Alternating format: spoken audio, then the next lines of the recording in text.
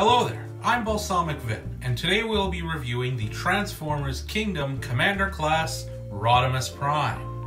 This is Hasbro and Takara's take on a G1 Rodimus Prime from Transformers the movie in 1986. Still couldn't escape Studio Series, could we? I know that this is a little odd for this channel, but today we are actually going to start in Alt Mode. That is the mode he comes packaged in after all. So, here we have Rodimus in his Cybertronian car mode, and it looks great. I really like the way the colors look on this guy. Add in the dark blue tinted windshield and the large yellow spoiler that even has a little orange in the middle, and this guy just pops. The only real kibble is the feet at the back, but I really don't care. They blend in well enough anyway. This mode holds together very well. It rolls. I know I have to spoil the accessory segment here, but there is weapon storage. The rifle collapses and plugs into the top via 5mm peg and port, and the Sword of Primus tabs into the bottom. Size-wise, he is a big-ass car, towering over the other cars and matches the size of Prime. However, you and I both know why that is. Of course, that brings us to the trailer. We will talk about features later, so let's complete the alt mode.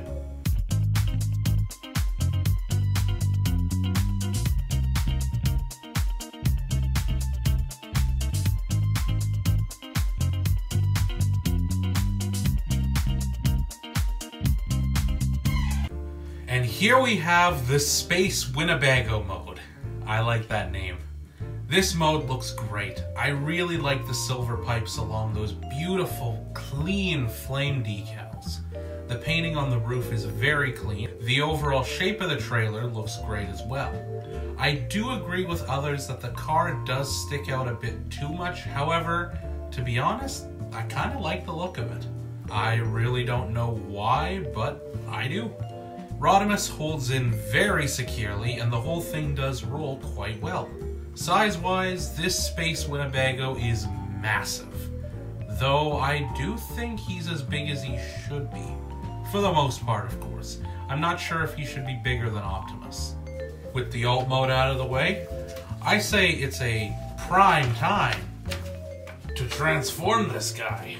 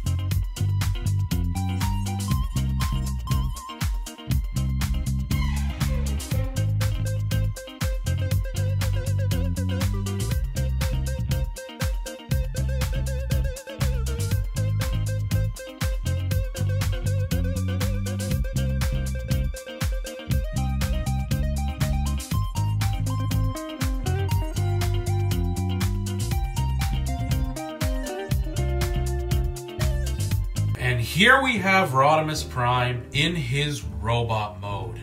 Rodimus looks amazing.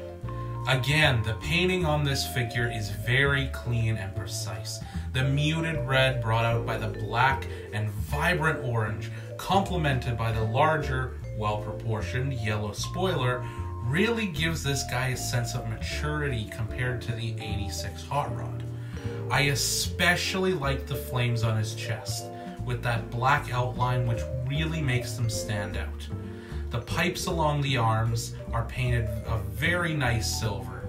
I really like the look and shape of them. Add in all of that molded detail and this guy makes an amazing display piece. He is very clean thanks to a noticeable absence of kibble. He does have a backpack, but that is supposed to be there. Even then, it's not very big at all. The head sculpt is really nice. I know not everyone is a big fan of it, but I really like it. The colors and especially the eyes look great, especially when put beside Hot Rod. It does a good job of making Rodimus look older. I also find it funny that the head crest section was the helmet part painted on Hot Rod, but for Rodimus it's the exact opposite, with the general helmet being painted and the crest left unpainted. Now for the big question, how does he feel? Great! Under the shake test, he holds up like a brick. The quality of the plastic also feels very good. He's held up very well over these past few weeks, and that's after plenty of transformations. Long story short, this guy ain't breaking on you. The paint is also very durable, but that is usually the case with official figures. Posability wise, Rodimus here is great. He has everything he should have and more. The extras include butterfly joints, double jointed elbows and knees, articulated hands including a separate first finger, inward movement on the wrists, and finally up and down movement on the ankles. As you can see, this guy is very posable. Accessory wise, Rodimus comes with a lot of stuff. Firstly, his rifle, which just plugs in via 5mm pegging port. The Sword of Primus uses the same connection, but clips into his hand rather than plugs in. Both of these can be stored on his back using the 5mm port. Additionally, you can open up his chest and reveal the matrix inside, which he can hold, but it takes some fiddling in order to do. That is made even harder when you pull out this included effect part, which just plugs in around the matrix, and now you have even less clearance to fit his fingers in. But it's all worth it because it looks badass. Speaking of effect parts, Rodimus also comes with this giant one that splits apart into 5 different pieces. Not only that, but you get 2 extra tip pieces. These each have 5mm pegs with molded 3mm ports, so you can either find a 5mm port or 3mm peg to plug these onto. Confusing? I know. Word of warning if you don't know this already, but these really soft plastic effect parts actually remove paint, so make sure to remove them every now and then before they grab on. I usually remove them in the morning and evening. That usually prevents them from sticking on.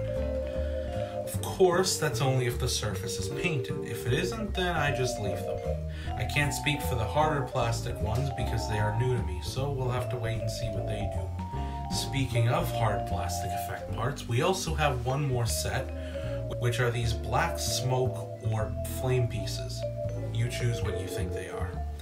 These are hard plastic and painted black, so I guess they shouldn't remove paint? In theory, at least. I would still be careful with them. He also comes with a Kingdom Collector's card, which for me was Dinobot. Peel the sticker and we have Rodimus, or the Herald of Unicron future. Lastly, we have the trailer, which can be opened up to reveal an interior. Surprised? I know. The interior is quite highly detailed with plenty of ports to plug his stuff into. That's not it for storage though. He also has this compartment at the front and a tray at the bottom similar to MP44. The tray is molded with pieces to store the Matrix effect part and the black smoke flames. There is still room left over if you want to store anything else. The interior is actually large enough to hold deluxes, and not only that, but there's an included turret that just plugs into this port. Now, Rodimus has a battle platform. The turret has this really nice layer of silver on the barrels. There are two handles that are 5mm pegs to plug his hands into. The turret itself even has articulation with a swivel and hinge joint at the top and a ratchet hinge at the bottom. The turret can also fold up into the trailer and be stored inside. There's a little slot on the back that you need to tab the turret into in order to lock it in place. Additionally, the bottom has a 5mm peg to flip out, and the arm has a sort of stability stand as well to help with storing the turret. I also really like the little hydraulic door at the back. About after half a page of script, we have finished covering the trailer. Size-wise, Rodimus is standard Voyager size. He scales really well next to other modern official figures and even has what I think to be the right height around Optimus. Prime is slightly taller at the head, or more like shoulders, but Rodimus has certain larger features, like his hands. There's a port in his ass for a stand. Overall, Rodimus here is a very good figure. He looks great, feels great, and even has a large amount of accessories. This figure is guaranteed to look great amongst any modern official G1 collection. But before we show the final verdict, it's about time I address the elephant in the room. The price. In case you didn't know, this figure costs around $120 here in Canada, which is a hefty price to pay. In the US, it is around $80. So, is this figure really worth the price? I think that this figure is worth the price. Yes, Rodimus here may not be that big compared to the other two commanders we have gotten, but that is not where the money is going. In this case, we are paying for the engineering, the parts count. When you look at the transformation, it is very easy to see why this figure costs so much. All of the little tricks combined with the highly detailed trailer, that script took half a page, and abundance of accessories shows why this figure costs so much. Add in one of the cleanest paint jobs I've ever seen on a mainline figure, and you have possibly the best commander class.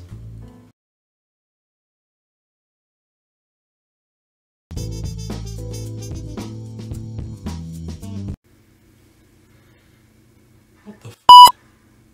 Alright.